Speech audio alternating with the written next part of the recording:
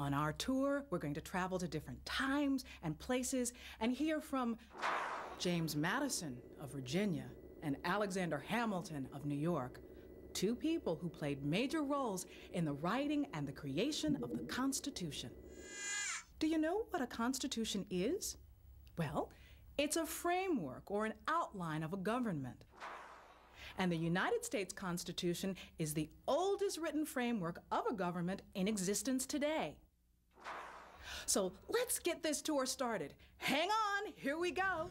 Our first stop, Philadelphia, Pennsylvania, the year 1776. This is Independence Hall.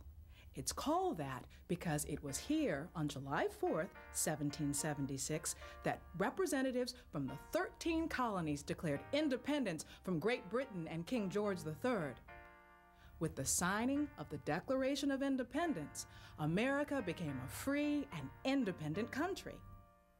Without British rule, there was no government in place, so the leaders of the Continental Congress had to create one. In fact, Richard Henry Lee of Virginia had proposed the creation of the new government at the same time that he called for the Declaration of Independence. I propose that a plan of confederation be prepared and transmitted to the respective colonies for their consideration. A committee was formed to write the document.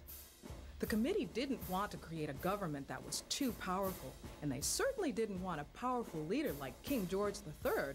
That's what they were fighting to get away from.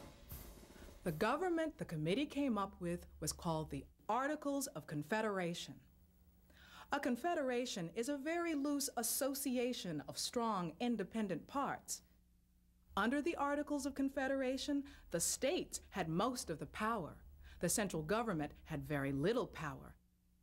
The new government went into effect in 1781, but almost from the beginning, it was clear that the Articles of Confederation weren't going to work. James Madison of Virginia was one of the most outspoken critics of the Articles of Confederation. This government cannot succeed because the Articles of Confederation lack the great principles of a political system. It's merely a treaty of friendship between the various states. And this is what Alexander Hamilton of New York thought of the Confederation. The fundamental deficiency with this government is that Congress has no power. Now, Congress must have powers to deal with national problems. And there is no central court system. So when various states have a dispute, there is no place for them to go to work out their differences. Now, the third deficiency, and this is a great one, is that there is no central leader, no chief executive that the people can point to as the head of government.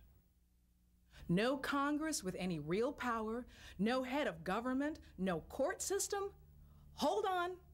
Time to move again.